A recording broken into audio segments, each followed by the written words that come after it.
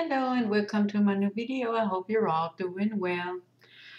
I guess everybody of us has the problem with the glitter sinking down to the bottom of the pieces, and how to prevent that. This is what I show in this video.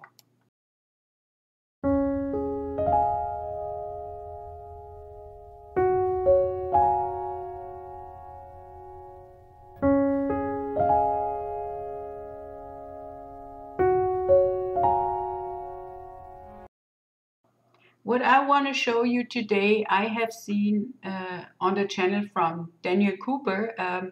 Just go ahead and check him out. His channel is really nice and he does things that really help all of us out. So check it out. It's really knowledgeable. So I have this chunky glitter here, which is like really chunky, but I wanted to try out whether this works with every glitter that we got. And I use this fine glitter as well.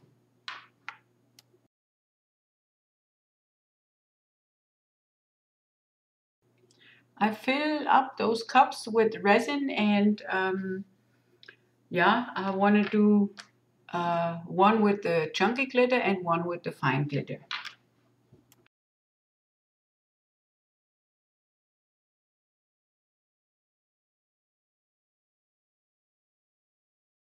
First I put my little hose into the resin and then I will stir this around.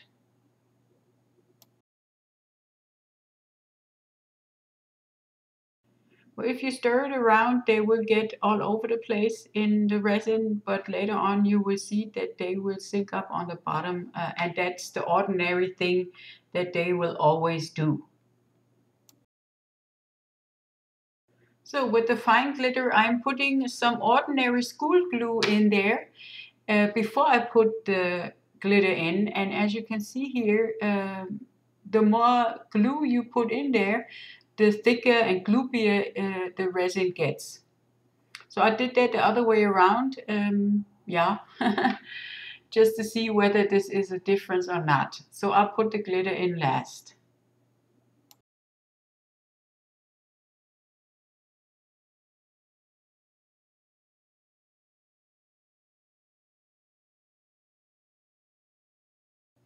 I put as much glue in there as I needed to get it as gloopy as I wanted, and then I put my glitter in, but you didn't have to use as much glitter as I did right here. So yeah, you just have to stir it around that the glitter will disperse into the resin evenly.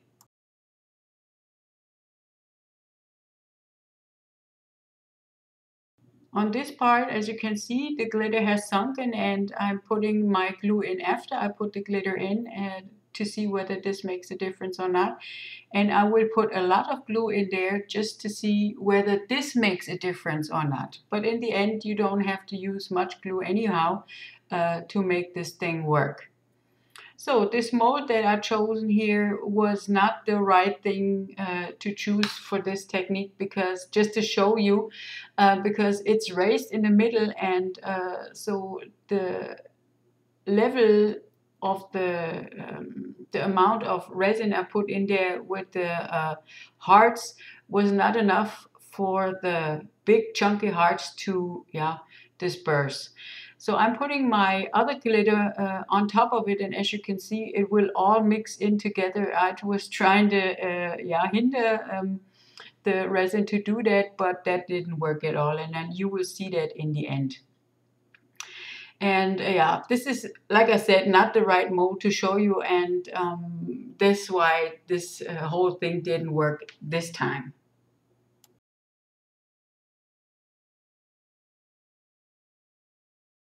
When the resin was cured, I put another layer of red resin on top of it just to fill the mold up. And now let's have a look at the disaster.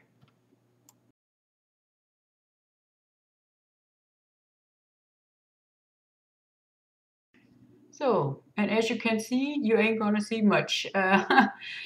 The chunky glitter did color the resin, and the level of the resin was not enough for the chunky glitter to disperse into the resin. So this didn't really work out. And here you can see that this was a little bit raised, and it yeah, brought the chunky glitter to move to the sides. The second turnaround, I just mixed up some resin, put some glitter in there, and I put my glue with it in there. And I'm stirring it around and filling my mold up with this resin. This is right after mixing, and as you can see, the resin will really be easy to pour in there. But the more time passes, the thicker the resin will get, and then you have problems putting it into little molds like that. So you got to keep that in mind. So this is the result of my second try, and I have to say this really worked beautifully. And you see that the glitter is dispersed evenly in the resin.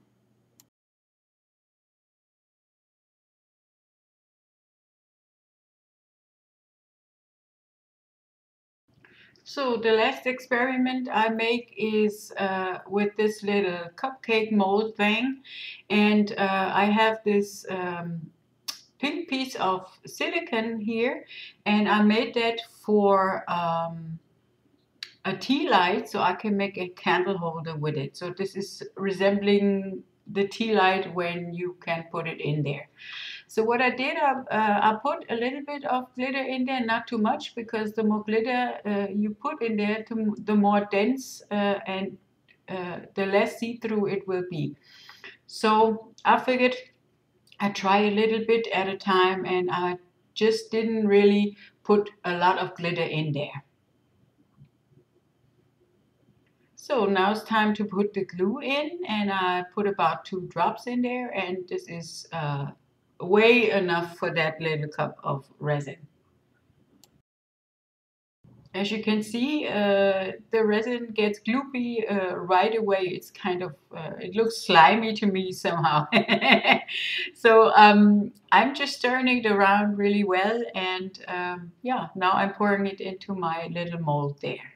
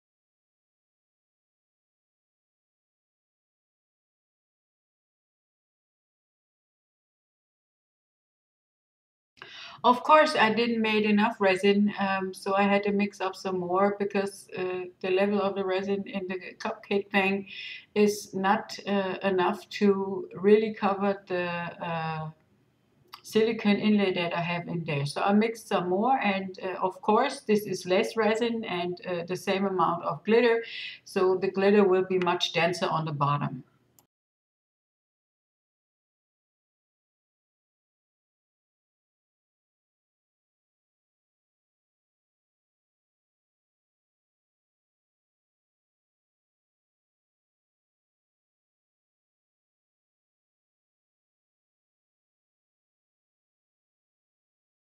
And because the amount of resin that I put in there is much less than before, you can see how really gloopy it got right there. I now fill up the mold, and then we have to wait about 24 hours till the resin is cured.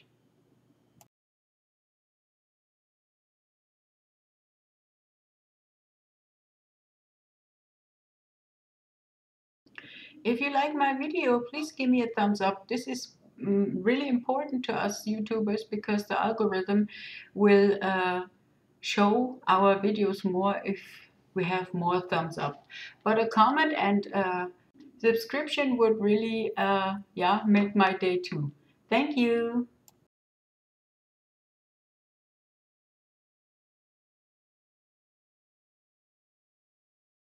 It's demolding time and I can really easily get this out of the cupcake mold, and as you can see I had a little bit of seepage underneath, but this is not no problem because the resin is still a little bit on the softer side, so I can just cut it off with my cutter knife.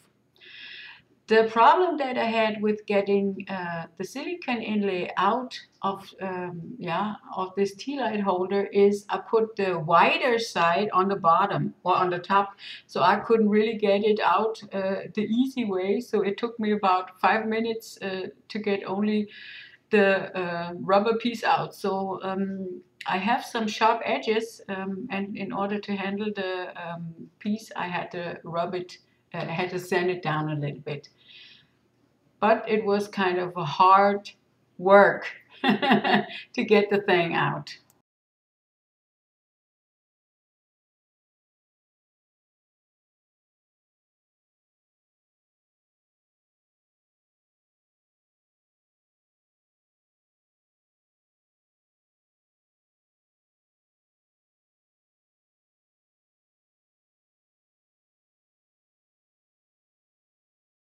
So I finally got the thing out, and as you can see here, the glitter is dispersed throughout the piece in the same way. Of course, it's where it's thinner, less glitter than where the piece is a little bit thicker. And on the bottom is, of course, more glitter than on the rest of the piece, but I explained that earlier already.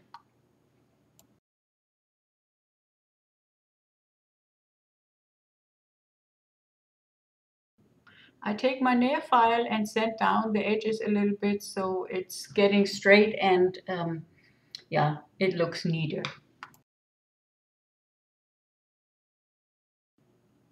I have to say this experiment worked really good, and I will have this in my mind when I have to have glitter all the way all over the place and not just on the bottom.